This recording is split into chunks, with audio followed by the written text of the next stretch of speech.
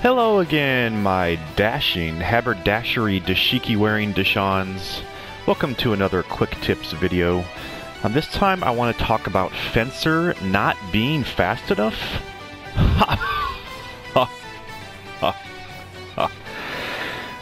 Yeah, but yeah, sometimes Fencer is not fast enough, and usually what I'm thinking about is mainly red wasps or tadpoles on Inferno, especially online. The enemies can get pretty fast, pretty dangerous, even for Fencer, and sometimes even drones. But mainly I'm thinking of the red wasps and the tadpoles. So, first of all, let me quickly cover Fencer's movement. So, for Fencer, if you choose a weapon from the first two columns, these first two columns give you a dash forward. So that's your one weapon. Your second weapon, you want to take a weapon from this column, auto cannons, or some of the weapons in this column will also allow you to jump, such as the light mortar or the cannon shot. But mainly this column is mainly your jump column. So you take one dash weapon from these two and one jump weapon from this column or this one. And that is Fencer's main movement. So he dash jumps, dash jumps, dash jumps. That's his movement. And then you take an item, which allows you to increase your dash numbers. So this gives you 6. The max gives you 6 dashes, and then 6 total jumps. So that allows you to dash jump 6 times. However, that's good enough for red wasps and tadpoles. However, when you are out of your 6 dashes and jumps, you will have to land to the ground and wait for a cooldown of your jumps so you can do it again. Usually it takes about 3 dashes before your cooldown comes back up. So during that time you're on the ground, the 3 dashes, you can be getting absolutely destroyed by red wasps or tadpoles. So, is there a way to counter that? Yes, there is. I would say the best way to counter that would be to use the Vibro Roller. I like the Vibro Roller better because, one, it gives you damage resistance, 60%. On this one, whereas I don't have the best one on the English version, unfortunately, but they give you damage resistance so that while you're using your Vibro Roller in the air, landing to the ground, you have damage reduction, and then the animation of the roller will allow you to be on the ground for long enough so that when your roller is done, then you can go back to dash jumping. So it kind of gives you an option of movement while you're waiting for your cooldown to come up. So I will explain this better in the actual video, but I just want to briefly cover that. So the Vibro Roller is one way, and then also you can for your second way, you could take a Blast Twin Spear. This also allows you quick movement while you're on the ground, while you're waiting for your cooldown to come back up. However, the negative of this is it doesn't have any damage reduction, so that is one thing to keep in mind. But I do kind of prefer the roller because it's easier to perform, and also, like I said, it gives you damage reduction. So, with that being explained, now let me go into the video and actually explain how to use this to dodge. Actually, before I do that, let me load up a mission really quickly. Not this one. Let me load up a mission really quickly to show you. Okay, so since my left weapon is a dash weapon, it gives me a dash for the secondary, and my right weapon is a jump weapon.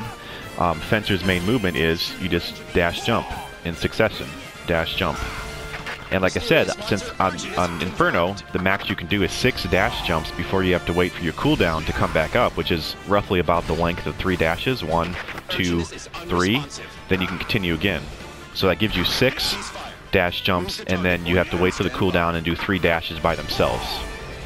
However, with faster enemies, I like to stay in the air the whole time, because like when you're doing a dash jump and landing to the ground, this whole time you're landing to the ground, you're getting hit by wasps, especially the red ones, and tadpoles. So a way you can counter that is you can do the dash jumps in the air the whole time. So stay in the air, don't land on the ground, just do 1, 2, 3, 4, 5, and 6, and then land to the ground and dash 3 times. However, when you dash 3 times here on the ground, and you go back to dash jumping, 1, 2, 3, you'll see that you only have 3 because you use those 3 that are on the ground. And since you didn't touch the ground again, you didn't reset your dashes each time. So if you're going to stay in the air the whole time with these fast, quick dash jumps, you're only going to get 3 off, and then you're going to have to land to the ground again and dash 3 times. So that's really bad for fast enemies because you're going to be on the ground more often.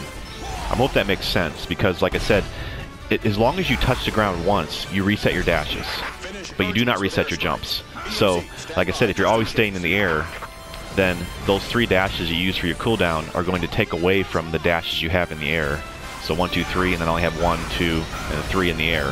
So now I have to go to the ground again. So hope that makes sense. But anyway, the problem as always is when you have to land the ground and dash 3 times, you're going to get hit by fast enemies. That's where the roller comes in, and that's where the twin spears come in. So let me cut now to the video of me actually doing this on a mission. And the reason I'm using the Japanese version is because I don't have the best weapons on, or I don't have the best rival roller for the fencer on English version. But like I said, it still works on both versions. But let me go ahead and cut to this video now, explain what I was doing here. Okay, for the first clip here I want to show the vibro roller. This is mission 43. I'm playing online Inferno by myself here. So this is the second wave because the first wave isn't too big of a deal. This is just a bunch of yellow wasps, so not too big of a deal. But the first thing I wanted to explain was for the vibro roller one, what you want to do is you want to dash hop 6 times in the air. And then what you want to do is you want to make sure to descend a little bit before you use your vibro roller. So I'm charging the vibro roller, by the way, in the background the whole time, so I'm always having it ready when I need to. But the key is you want to make sure the vibro roller rolls along the ground long enough to reset your cooldown of your jump. So that's why I recommend not being too high in the air when you start the vibro roller. Like as you can see, I'm falling down and then letting go of the vibro roller. That way I have enough time on the ground to reset my jumps. And since I'm not using any dashes on the ground, I will always have 6 dash jumps in the air once I return to dash jumping. So that's the very nice thing about the vibro roller. So now I killed, so what you can do is you can be like the kiter of the group and just let the other people in your party stay back and missile or whatever and kill the wasps. I'm just staying up front and not kill anything myself. I'm just trying to stay alive. Now, of course you could, during the middle of this, turn around and fire, which I have done. And I will be showing in a challenge run here coming up soon because this is one of my next missions I'm on. But for the main part on this demonstration, I'm just trying to show how to stay alive. So this is a bunch of red wasps now, so this gets tougher. So now I'm just going to do the same thing. I'm just going to dash around in a circle, dash hop 6 times on the ground. Now this is the thing. I get stuck here in that fence, and that's the only reason I take damage. So that's one thing you have to be careful with. The vibro roller does destroy buildings, but for some reason if you land inside the fence and then set off your roller, it won't kill it. So just something to be careful with. But other than that, I don't really take much damage here because, as you can see, I'm doing 6 dash jumps. I descend a little bit and then roll along the ground long enough to reset my cooldown, and then I just continue around just in a circle here. So not too bad. And like I said, I like the vibro roller the best, as long as you don't get stuck on something like I did there. But other than that, I pretty much didn't take any damage except when I got stuck in the fence. So not too bad, with low health even. So I really like this strategy, and I think it works pretty well for the red wasps and the tadpoles. So now the last wave I'm not going to show because it's actually easier than the third wave. This is the hardest wave of this mission. So but anyway, now let's go to the twin spear. So the twin spear is a little bit different. I'm going to show the same waves, the second wave of 43 online, and then also the third wave of 43. So the thing with the twin spears, you have to use the twin spear along the ground long enough to reset your cooldown of your jumps. So once again, same idea, dash hop 6 times and then just go along the ground and do a long enough twin spears along the ground to where you can get back into the air and dash hop. So I guess the only reason I would take this setup over the vibro roller is if the mission is better off with me taking the twin spear to fight other parts of the mission. But if a vibro roller is just as good, I will probably take vibro roller over the twin spear. But now I'm going to head over to the second wave so that the NPCs don't die. So now I'm going to dash hop over here and do the same thing with the red wasp. As you can see, it'll still work with the red wasp as well, because the using the not the other twin spears, but this is the Inferno level twin spear. This is the fast one. This one will be fast enough to allow you to dodge the enemies. But the lower level ones, unfortunately, do not do this fast attack, so that's unfortunate. But here we go. Now the red wasps are coming in, so I'm just going to do the same thing, just dash hop in the air.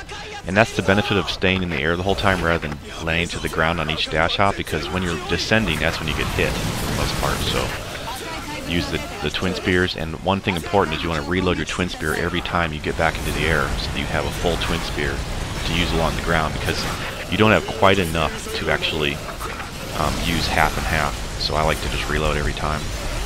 But as you can see, I'm not taking too much damage. Take a little bit more damage because, like I said, there's no damage reduction. But yeah, I like the roller a little bit better. But twin spear still works, as you can see. I'm able to stay alive along the red wasp as well. And this does work on tadpoles as well. Tadpoles are pretty vicious on Inferno, especially the later missions, but this does help to stay alive longer and allows your team to help back you up while you're kind of distracting the enemy. So yeah, that's pretty much mainly what I wanted to show you. Like I said, I think these are pretty useful tactics, especially for higher level difficulties and higher level missions with these fast enemies. So hope this was helpful to you, and once again, thanks a lot for watching, and remember, EDF doesn't leave a man behind, ever. And if you're interested in ways to support the channel, please consider liking the video or watching a few ads, as it does help financially and it's very much appreciated. Hope to see you on the next video.